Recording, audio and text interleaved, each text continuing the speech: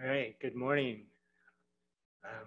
As you just said, I'm Dan Meganhardt. I'm a software engineer at NCAR. And I can't take full credit for this system. It's been developed. All the software that goes into it has been developed over many years at NCAR. And specifically for this product, I'd like to recognize Nancy Rayhawk and Gary Blackburn, who were instrumental in getting this together. I took over from them, so I learned a lot during that process. And so yeah, my focus is just going to be on the tech transfer of this system. And so my objectives are pretty much going to follow the documentation that comes with the tech transfer. I'm just, it's just going to be an overview. The documentation is in a lot more detail. So my objectives are just to give a basic understanding of the hardware requirements, or at least what our recommendations are. What are the input data requirements? What output data you can expect from the system? And I want to go into a little detail. I try not to go into too much detail about the processing steps that are happening in this system. And I just want to finish up with showing a little bit about the robustness of this system, since it has been developed over many years and been used for many years. The hardware I'm showing here as an example was what we used during the demonstration. We had our regular system, but we needed a backup just in case we had a hardware failure. So we used an older system that was kind of retired from another use, and I really considered this the bare bones system that could actually run this ROMIO type system, which is a 3 satellite system. So it has 2 4-core processors in it, so 8 processing cores.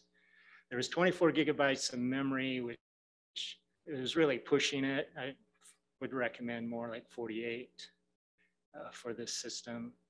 And then we had 1 terabyte of data. So that stores approximately 7 days, because we produce 150 gigabytes a day in this system. And of course, depending on the needs, as for research like us, we like to have days, especially during a demonstration, in case we hear later of something that occurred. We want to have the opportunity to look back and see what might have been going on in the real-time system. And it's required to be in the Linux OS, and we did test the builds on 4 different flavors of Linux, 2 Debian and 1 CentOS and 1 Red Hat. So by testing, we showed that the builds worked fine and the software ran. As for data requirements, first of all, there's the model data. We use the GFS 0.25 degree global forecast grids. There's 3 fields that go into it. The isobaric surface heights, that's a 3D field, and geopotential meters. We also use a tropopause height, which is a 2D field. And then we have the isobaric surface temperatures, which is another 3D field. And that data updates every 6 hours. We have a new run, typically a 2-hour latency in that data. So we use multiple forecast lead times to cover, specifically if a model run doesn't show up, so that we don't lose the model data. For the satellite, for the imager data, we have the 2 channels that Ken talked about, the 6.2 micron and the 11.2 micron channels. For ROMIO, we used goes east, goes west, and I just put a note in there that goes west is being replaced in early 2023. And that was more because of the cooling system issues with the original GOES 17. And then Himawari, and these are all full disk scans that are updated every 10 minutes.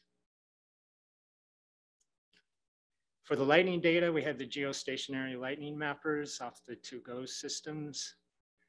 That covers up to 52 degrees north, about a 70 to 90% flash detection efficiency and 20-second product latency. And to go as another lightning source, we have the ground-based lightning data, which covers the higher latitudes, and Himawari doesn't have a GLM, so it's needed if you want to cover the Himawari domain. As for the outputs, we have two different versions. We have the gridded outputs, as you can see in the images here to the right, and those are output in a grid2 format. And then we have an XML format, which is the polygons, which is what have been shown that's used in the cockpit for the displays and has the lower bandwidth requirements. I don't want to, like I said, go into too much detail on the processing of the whole system, but I'd like to just give it a little bit of an overview of what's going on and how many processes are running. And this depiction is showing groups of processing. So we've got GFS ingest happening. We have lightning ingest happening. We also have the ingest of the different satellites, along with the processing to produce the CTH and CDO. Then that all has to be merged, and then we produce the polygons and formatting the grid2 products for delivery. I stayed up here, there's over 100 processes that go into this system. And each of those processes are running real time constantly. And I'll talk a little bit more about how that works in this system near the end of the talk. But obviously each of these groupings has different processes running under them. Some are identical as far as the process, but with different instances. Here's an example of the processing for just the GOES East satellite. There's 15 processes running in this step. GOES West is pretty much identical, except we had to do some work to make up for the cooling system problems and the data problems that resulted from that at certain times of the year. Himawari is, again, all these satellites should basically be the same. We had to do something with Himawari just because the ingest software didn't handle calculating a satellite zenith angle, so we had to run a separate process for that. But I think everybody can see my mouse, hopefully. Up here is just the process. We have to get this data into our internal format for the other applications to run. And so we got the ingest of the two satellite bands, the ABI data. We combine that into one data field so that it can be used, both channels could be used by different applications. So we did here, we're calculating the overshooting top. There's an algorithm that does that. We have two different instances of the cloud top height running, with model data being the input, as well as the ABI data. And these what we're trying to do is take advantage of two different approaches and merge those to get the best result, taking advantage of the strengths and weaknesses of each. And in this step, we need the cloud top height to do parallax correction of the two ABI fields. And then from there, once we do that, then we calculate, we do some interpolating of the missing data that's you get when you do satellite parallax correction. So it just takes any small missing data points and interpolates surrounding data to fill that in. And then we calculate the cloud top heights again using the two approaches. And then what comes out of that is the final cloud top height. And then the extra step is this global convective diagnosis that Ken talked about. So this channel differencing goes into, along with the cloud top heights, go into a fuzzy logic engine that produces a preliminary CDO field. I'll show more about what the final steps are for the CDO in the next slide. But basically, out of this comes the CTH, and there's just some basic data processing steps to finish that off. Here's the CDO. One of the things I want to talk about is there's a smart approach to how you want to combine satellites. So any time you have an overlap in the satellites, you have to figure out how to merge that together. And so what we use is a satellite zenith. So these, if anywhere where two satellites are co-located points, we find the one that has the closest satellite zenith angle and use that, because that's the better data. So the further you go out in angle, the more the data is degraded. So we're taking the best possible data points when we merge these together. And then this fuzzy engine is also used again. Once these data are merged, we take this merged GCD CTH field. We bring in the overshooting tops and the satellite, the lightning grids, and run it again through another fuzzy engine, which then produces the final CDO. And that, we do a little bit of smoothing and thresholding to clean it up to get it ready for applying the polygons. And then again, some interpolating if you have some missing data points in the data.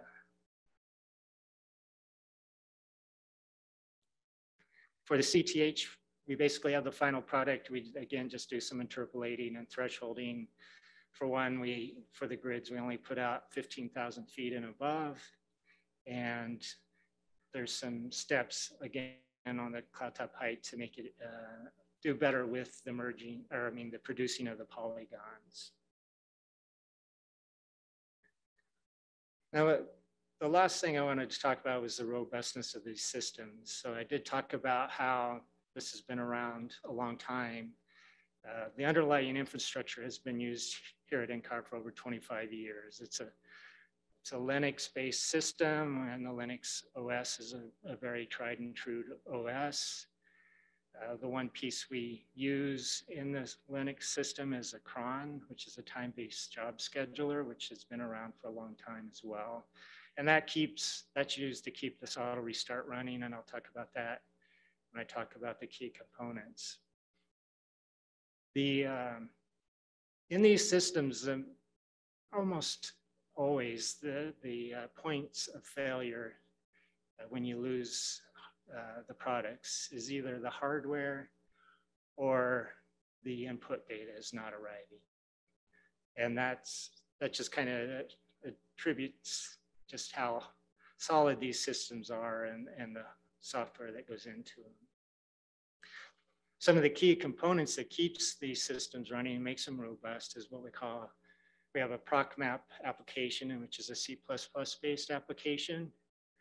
And every process that runs in these systems communicates with that ProcMap, putting out information about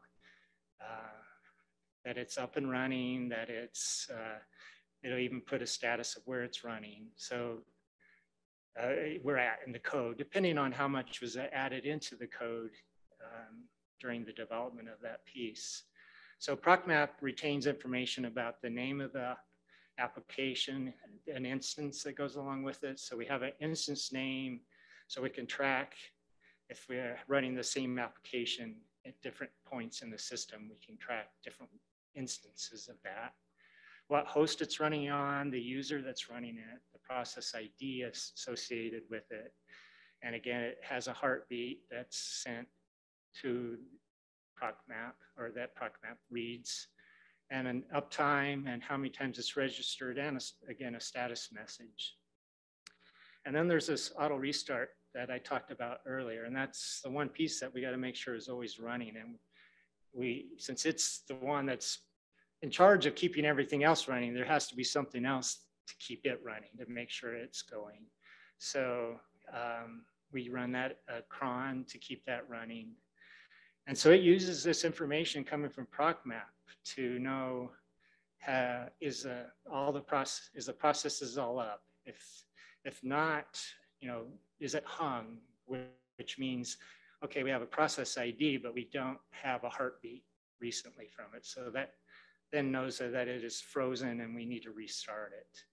Or if there is no heartbeat and there's no process ID, we know that this software, that application is crashed and we need to go in and restart it. So that's how we keep things running. Even, there's always a possibility of glitches in data that comes through. So those glitches can sometimes cause a piece of software to crash. So this is how we keep things up and running. We also have a janitor that's in charge of data scrubbing so that you can keep the disk from filling up. It's configurable to how many days you want to keep data, how full you want the disk to be able to get before it starts scrubbing, things like that. And the last piece I wanted to talk about is what we call a data mapper. And that retains information about the data. So every time an application writes, it sends out information that the data mapper collects. And that's very useful for, there's some scripts that come along with this system that you can configure how long you want to, a data set, how late you want a data set to be. And it can send out an email warning that the data has not been produced. So that data mapper information is used by those scripts. And we also have some real-time viewing diagrams that use that as well. So that's all I had. I tried to keep it short and simple. Hopefully that covered enough information. And are there any questions?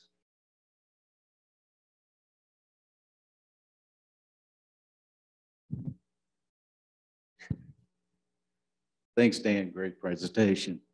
So could you walk us through the technology that we're going to transfer with the ROMIO system from your processes? What processes is in this transfer package? Well, there's a lot of processes in it. Yeah. If you could go back to your slide, you had that slide where you walked us through the processes right there. This one or the next one? The next one, I think. Uh-huh. Yeah. Okay, yeah, so I somewhat covered it, but there's an application that's used to ingest the two different channels of satellite data into, it's called MDV. It's a meteorological data format that was developed at NCAR. And that's what's used internally within the system. So we have to get that data into that format and usable for the application. So that's what that application is. And all this software comes with the system, and there's build scripts to build all these.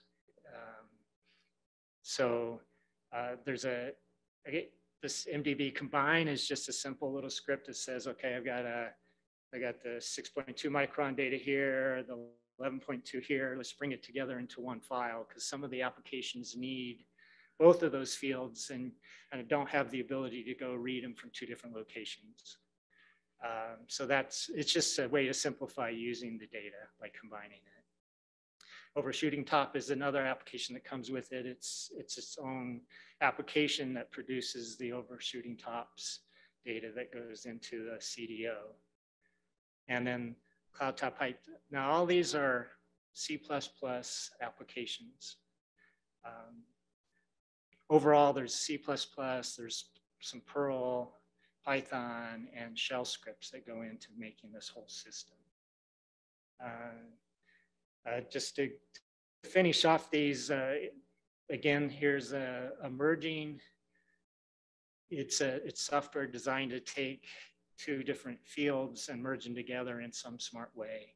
So that's included in the system. Then there's a SAT parallax application that does the parallax correction for the two ABI fields.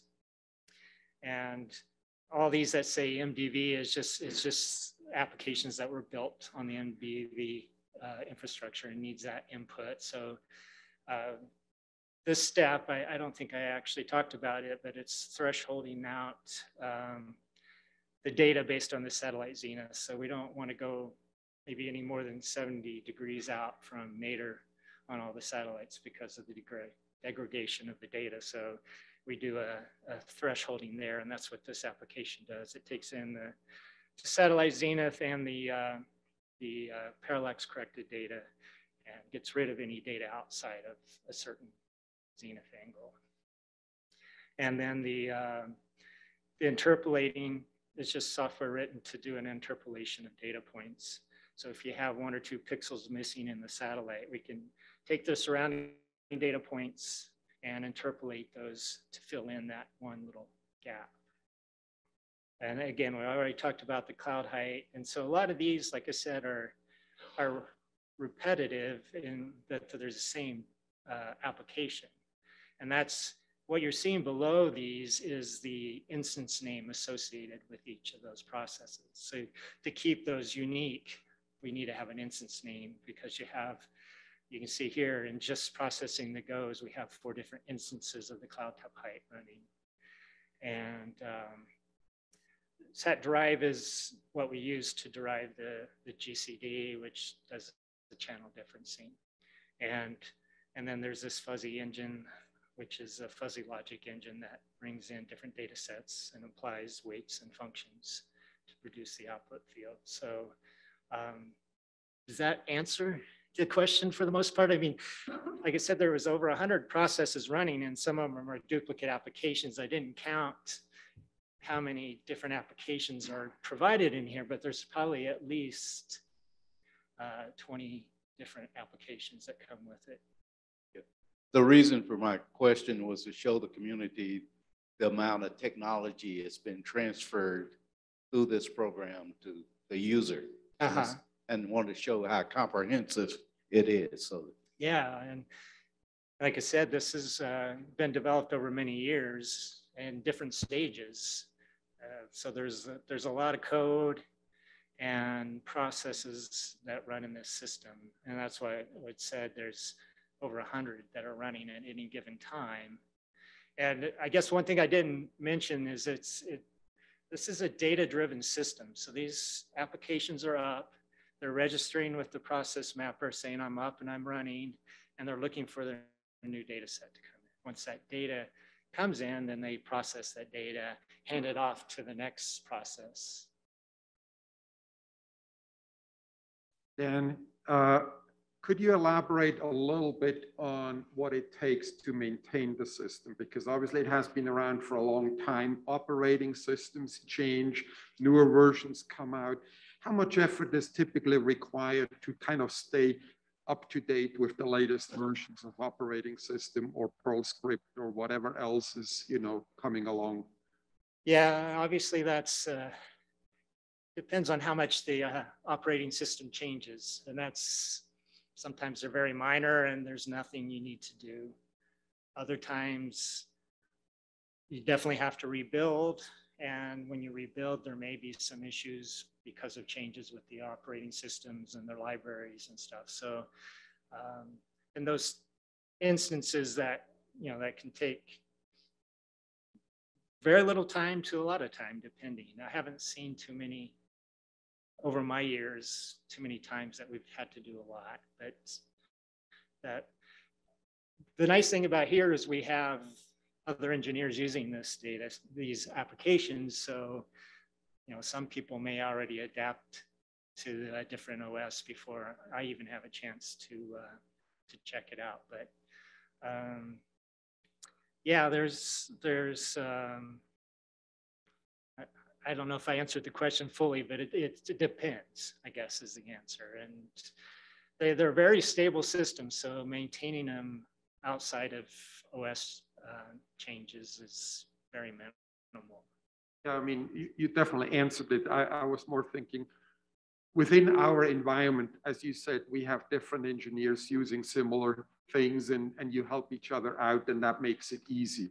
But if you hand over the technology to someone else and they are on their own in terms of maintaining. That was kind of what I tried to bring out and see how much effort it is. And obviously it depends on how much an operating system may change. Yeah. And they could always reach back out to us and have questions that we can assist them. Right. And we all know there's a lot of different operating systems. I only covered like Debian, CentOS, and Red Hat.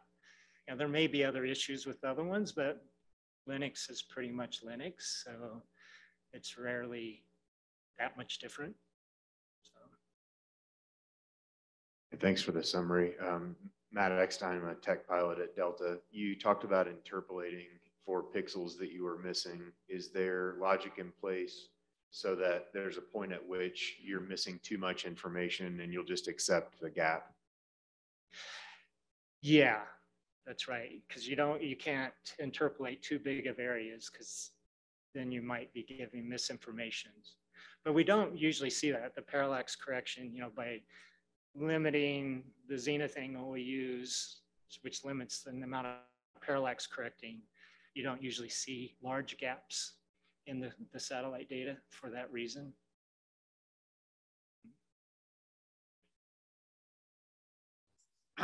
Sometimes the gaps can show up in, depending on the configuration that you're running too. So part of this is configuring the applications, and the ROMIO configuration that we're delivering has, like you said, the 4 cloud top height algorithms, right? 2 for the parallax correction and 2 for the actual cloud top height determination. So that helps eliminate some of the things too. We also have a storm size filter in there too, which can remove smaller, if you don't want, I think ROMIO is probably tuned for larger storms, adjustments for smaller storms to allow those through too. So part of it is delivering the entire environment in order to make this run. And then part of it is adjustments that you might need along the way.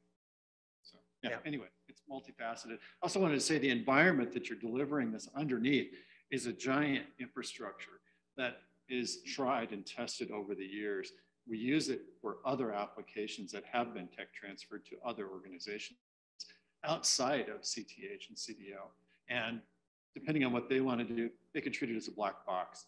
The main thing is compiling it, getting it to run on their test data, running their regression tests, and they're good to go. But some things happen along the way. They may need some support. Raytheon being one example for the NWP, the next gen weather processor. That kind of uses some of the fundamental underpinnings as well. So anyway. Yeah, good points too, because if they don't get the same data sets coming in that we used for the system, then the ingest applications possibly won't work. So that's another thing to keep in mind. Yeah. 2 questions. So far, the testing for GOES 18 has gone very well, and we don't see the coolant problem that we saw on 17. So assuming everything goes well and it's moved into place next year and starts operations, I would think that would make some of your processing a little bit easier. Right. Yeah. I didn't show GOES West processing. Kathy, it was kind of last minute. We had to adjust to these data issues, and so she had to figure out how best to deal with the data when it was going bad. And so she added in just a couple more processes to help with that. Obviously, we still had a lot of bad data come through, but it was trying to minimize that issue. So that will help to not only simplify the processing a little bit, but make the data better all the time, hopefully. My follow-on question to that then is, right now you're running it basically 10 minutes. Right. I believe the plan then, assuming 18 is going good, is the output will be every 5 minutes again. For both 16 and 18. And I believe Himawari can do 5 minutes as well, or maybe they already are. So could the software then handle a 5-minute update? Well, the software can, it's just the hardware. It would have to be tested and to see if it can keep up with a 5-minute update. Realistically, it would be up to the vendor. I guess they could do 5, 10, 15, whatever they wanted, I guess, Yeah, based on that then. Okay, great, thanks. sure. Any other questions? Didn't expect this many questions. And this may be a Ken question, but if you did a 5-minute update, the CDO is still a 10-minute update because you look at it at 10, 30, and 60, right? So, well, we'd have to do some reconfiguration with the lightning data and how we group it together. But you know, the lightning, I think, update is every 5 minutes, and so that can be. Yeah, with the satellite signal for GOES, east and west, you can get 5 minutes, but it's only CONUS. And the Himawari 5-minute is, it's a floating view, so it's not always over the same area. So it's really tough to use that because you wouldn't have continuous coverage. So yeah, I mean, you could use a 5-minute CONUS and then do everything at 5 minutes in CDO as well. Yeah, that was going to be my question too. When you said there was 5-minute updates, I didn't think it would be full disk, but, and we try to use a full disk.